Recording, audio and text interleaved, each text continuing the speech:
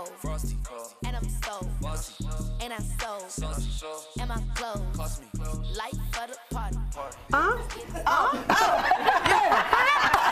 That is right, Keke. I like that. Yes, welcome back to Sister Circle Live. We got the young boss herself, Keke Palmer, down to the table. What was that we were listening to? So you was listening to Bossy. That record premiered on Star. You know, that's when you in the club, when you in your bedroom getting ready, about to go to the club. I love it. Awesome. All right, we got to get in your business. Okay. Come on. Are you single? It's somebody. She smells skinny and grinning, honey. She's skinny and grinning. I keep those things to myself. But Miss Keke, Miss Keke definitely has some good things in her life. Do you keep, all of that business away from the industry, or do you date industry guys? So I've dated guys in the industry before, and I have not dated guys in the industry, and I think that I'm more comfortable dating guys outside of the industry. Not to say that you can't find great guys in the industry, but I think so much of my life revolves around that, that it's good to be with someone and spend my time with someone that is into something totally different. See, I do the same. It just makes you feel chill. You know what I'm saying? Because everybody's recycled, it seems like, in the industry. You better say that, girl. That's true. I think there's a misconception that everyone thinks that because you're in the industry that you have to date people in the industry. And I think sometimes it can even make other people in the industry feel that way. But there's so many fish in the sea, you can find them in any ocean you're looking. Come on, you know what I'm saying, guys? And you are very, very, very social on your social media. So let me ask you a question. Okay. Come on, tip in the tea. Yes. Do you actually answer people when they write to you in your DMs? Okay, sometimes I do. Because when I post something like on my page that I'm specifically looking for feedback, like if I'm talking about life or something for the millennials, and I'm looking for their feedback, then I really will go into my DMs and I'll respond to a lot of stuff. But sometimes it is very overwhelming, and I can't respond to all of it. But I'll go in periodically and say something, and people be like, "What?" I'll say stuff for sure. Awesome. Now the word on the streets, okay, is that Ice Cube gave you some advice when you was 14 about boys. Yes, he did. What did he tell you? So I think what he was really telling me, which I think as growing up as a child actress or a child actor or entertainer, is that you're a kid, right? But you can't forget that you're also growing out of that. So where you may not see that you're developing as a woman and you're still kind of being that child, understand that other people are seeing that you're growing into a woman. And so don't allow them to take advantage of you. Kind of own your power and understand how other people are looking at you, even if that's not how you're looking at yourself. Right. And I think that was really great advice. I think that's great advice for anybody, but I will say as a child entertainer, sometimes that can be a confusing stage. That adolescent stage can be more confusing for you than others because people are still referring to you as a child, and you're trying to get older. Right. And it's very different. So I love what he said to me. It stayed with me for all my life, as you can see. That's right. Never forgot. And then when all the business deals come too, you got to take that child hat off. What's going on with the percentage? Okay.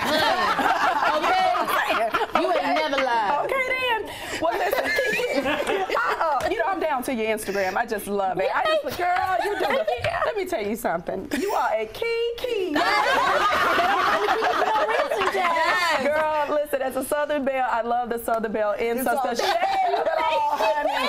like, the gag is. So much good stuff coming to y'all this holiday for Southern Belle. But what I love about the internet, being a traditional talent, starting out without the social media era, I really love it now because it gives me the opportunity, like my mom always says, you don't wait for people to tell you who you are. You show them who you are. I know that's right. So it allows me the opportunity. Seriously, my mom is always like that, and it allows me to be able to create my new content and then bring it elsewhere, whether I want it to develop into a longer form or a shorter form or whatever it is. So it really allows me to kind of be that producer and that creator that I also am. So how did the gag ears come about? Like, where did you think, like, this is going to be popping, I'm about to do this? You know what, I don't think I really realized that it would, I know for a fact I didn't think that it would become how it did, because the gag is, maybe not said in that way, but the gag has been around for years. But what happened was I heard, it was a lady on Pimp that I was working with, a wardrobe lady, and we were talking back and forth, and every time she would always say the gag. And I'm like, Rainey, what's this gag thing that you keep doing? And she was like, oh girl, the kids know it's the gag. And she started saying it to me, and I'm like, I love that. So I just started always doing it on my Snapchat and everywhere, and then everybody started being like, I love that, and then I just gave the people what they wanted. Yes. You know, you talk a lot about your upbringing, but who else did you look up to in Hollywood, or continue to look up to? It would be Queen Latifah without a doubt. Yes, Queen Latifah without a doubt. My mom was very, I mean, all my role models are people in my life. My mother, my grandmother, my father. But my mom used to tell me as a kid growing up, she said, you know, you don't have to be beholden to what anybody thinks of you. You can be many, many things. And she would always say, if you want to look at somebody, look at Queen Latifah. Look what she does. She never lets anybody hold her down. So my mom always showed me, you know what I mean, the kind of people that she would like me to aspire to be like. Yes. And as I grew older and I got closer to those people, specifically Queen Latifah, I realized that my mom was 100% correct. Come on, Mom. Because she was a mentor to me. She taught me how to get what I deserve. She taught me how to be that producer and that creator. And she just really is a great woman. She the mom. Queen. Yeah, she's one of your favorites. That's my favorite. No, Queen is the I love me best. some Queen Latifah.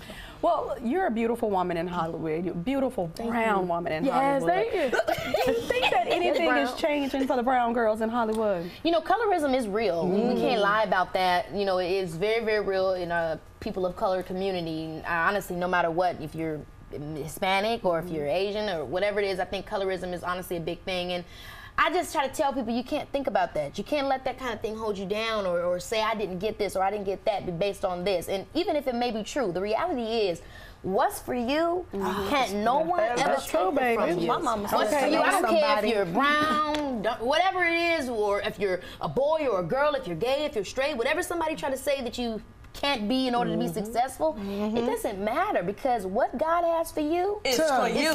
So that's what I always tell myself in terms of that. You know? Yeah. Well, Keke, you are such a true role model. Yes. Not only your peers, but for folks like us too. Yes. Like we love to see you shine. And Yes. you're just a bundle of joy. Can we give it up for Yes. Keke?